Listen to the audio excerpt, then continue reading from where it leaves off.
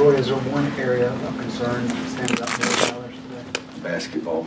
I'm not too concerned about what the hell they eat or anything like that, but basketball is a big concern. How much of their size? Did you coming into this game with their size? You know, they're long, athletic guys, and that's a very good positive for them. There's no question about that. But I didn't think they'd dominate everything inside like that.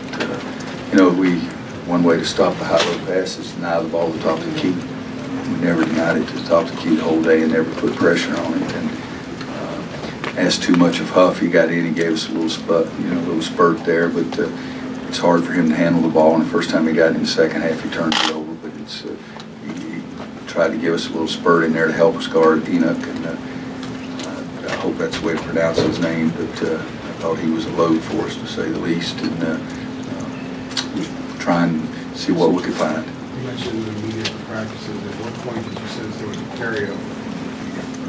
First 3 minutes, we have 3 turnovers, and Kobe has 2 fouls and 2 turnovers, and I just happen to think he has a great chance to be a great player. And told him whatever they did to prepare for this game, to never do it again.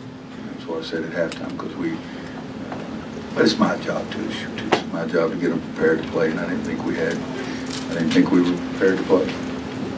Didn't think we had the energy, the execution, the toughness, the sense of urgency.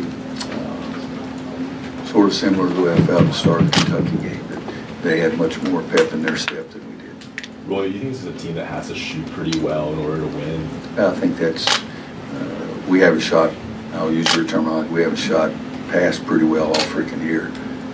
We've won some games, but if you think that you can only win when you shoot the ball, then you're not very tough. And that really ticks me off. You've got to be able to win basketball games ugly. We've won hundreds of basketball games ugly instead of just acting like a pansy and think, oh, my shot's not going in. And if that's the case, go find your mama and hug her.